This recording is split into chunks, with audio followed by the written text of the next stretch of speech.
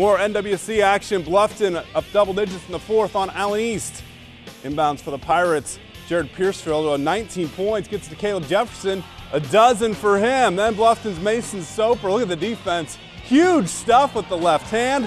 That transitions into offense for Soper. Driving. Nice right-handed layup from the right side. Adding to that lead. Allen East playing tough to the end. Tyler Klum, nice block from behind. And then Mason Dotson gets it down low. With defenders all around him, puts it in, but too much from Bluffton. They get the 19-point win tonight, 49-30. Dotson, 13 points to lead the Mustangs.